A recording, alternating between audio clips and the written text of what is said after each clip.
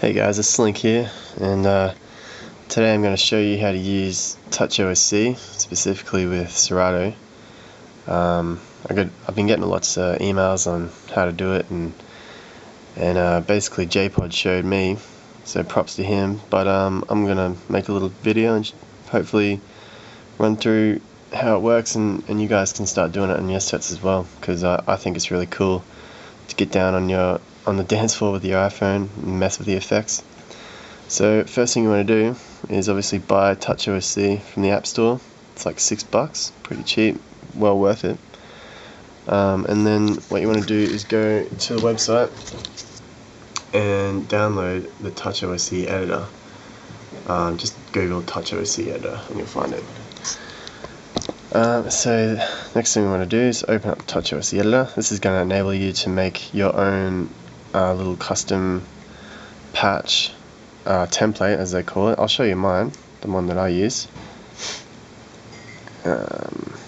Just open up Touch OSC. There you go.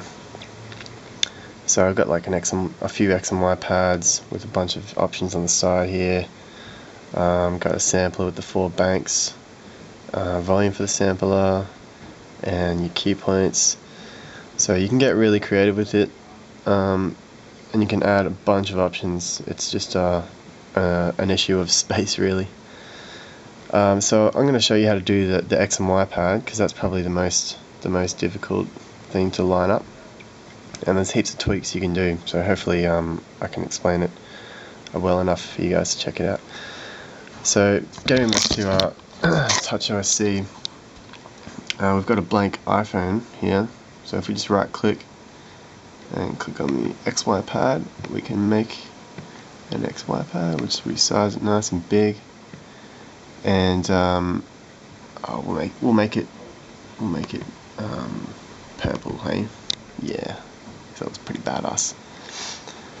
Alright, so next thing we want to do is get that template on our iPhone. So what we'll do, we'll just quickly save it as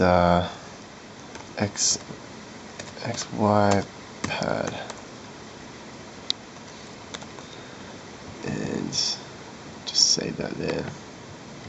So we'll click sync, and that will allow us to copy the template onto our iPhone. So it'll bring up this box and tell you to do stuff. Basically what you do is, well, first of all you need to make a connection between your Mac and your iPhone. So you click your airport and just create a network here, name it whatever you want, Slynk, and now going back to the iPhone, what you need to do is connect to that wireless network. Obviously it's pretty easy, just click on Slynk.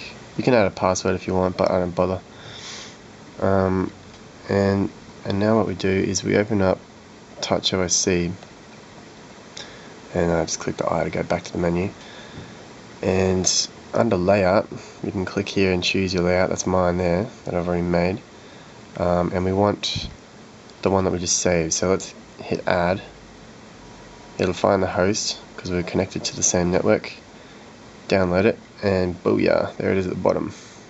So click that one there, click done, and hello, we've got a purple XY pad.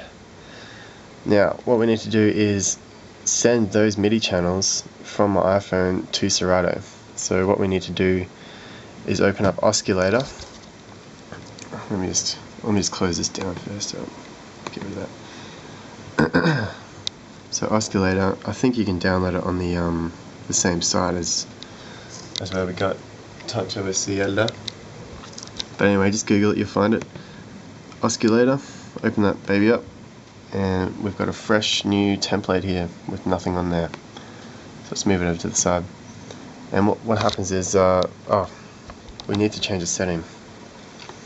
Just make sure that you've got this setting on. So in options, in OSC, you want to make sure that this is on send Z messages, and the Z message is the message that is sent when you first click down on a knob or an X and Y pad, and it just gives you I'll talk a bit more about it later. So if we just go back to done and do some stuff here, you'll see in OSCulator that these messages have shown up.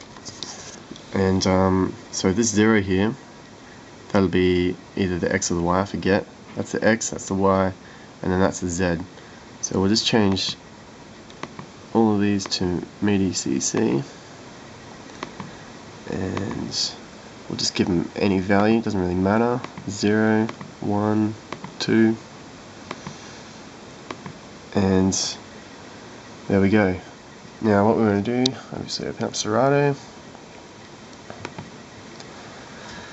and start assigning those messages, those things to some effects. So we'll open up the effects part first here, when Serato loads. Too many crates. There we go. Got that one. Alright, click this button here, get more options. Alright, so we'll click MIDI up the top here, and as you can see I've already got a bunch of stuff already set. So I'm going to have to reset everything after I do this video. But that's cool, I'm doing it for you guys. So down here, this is how I did it. So I'm sure there's many other ways you can do it with something else, but what I've linked up is with that Z control. The Z control is when you first press down on the XY pad, and so what we want that to do is to turn on the effects, and then when you let go, for the effects to turn back off again. And to do that, it's pretty easy really. Just go back to OSCulator, and for the time being we'll just turn 1 and 0 off because they're the X and Y's. We just want Z, and we don't want the X and Y to get confused with the Z, so we'll just turn them off for the time being. Coming back to Serato, click there, and then we'll just tap the XY, and as you can see it's come up there as channel 1, and it's in absolute mode. So we'll press C a couple of times to get it into on-off mode. There we go, relative on-off mode, and so that's set. It's good to go. Just give it a little test here. Okay, so what we want is when I'm clicking down it's turning off, and when we're letting go it's turning on, and that's a problem. We can try pressing tab to reverse the signal. I don't know if that'll work. It probably won't. Oh yeah, it did. Wow, look at that. So now when I press it down, it turns on, and when I let go, it turns off. Beautiful. Now, let's go back to OSCulator, and we'll just turn on one of these. I've just turned on one. I'm going to turn Z off, because now we want to assign the, I forget which one's which, honestly. I think that one's X and that one's Y or something. Doesn't matter. So down here, we got a flanger going here. Let's assign this to flanger. Actually, wait a minute. Yeah, so this knob here is actually connected to the depth, and the depth is what really, messes with the sound. So let's set it to that knob. Alright, so just click the knob, sorry, and do some stuff here, and there you have it. It's assigned, and we'll just leave it in absolute mode. That's cool. Just give a little test, make sure it's working here. Oh yeah, look at that. Alright, and so we'll do the same for the other one. What we'll have is a flanger on the Y, and a low pass filter on the X. So what I've done is I've just turned 1 off and 0 back on, and we'll go back to Serato here and assign the depth again to, actually what happens when I move that? Yeah, I'll just use the depth. Alright, so just click it, ready to assign, move this a bit, and there you go. It's good to go. Now, what will happen, what you'll find is, so I'll just turn MIDI off for the time being, because we're pretty much set up. turn these on. You can actually add buttons in your patch to turn these on and off. You can imagine like flanger on, low pass filter on, and it's pretty simple. Same thing, relative mode, relative on-off mode, and just assign a button. But what you might find, and this is where it gets complicated, is you might find that the low pass filter is just too much. When you get to like the corner, it's just you can't hear anything, and you don't want that. You want it to be like cool, so you can go all the way around and it just sounds cool.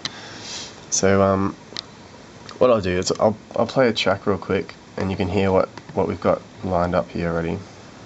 Just find it.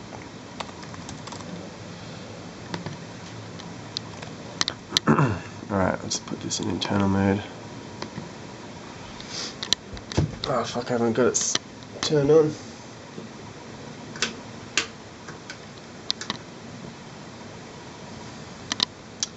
Yeah, I'll be back in a sec. Let me just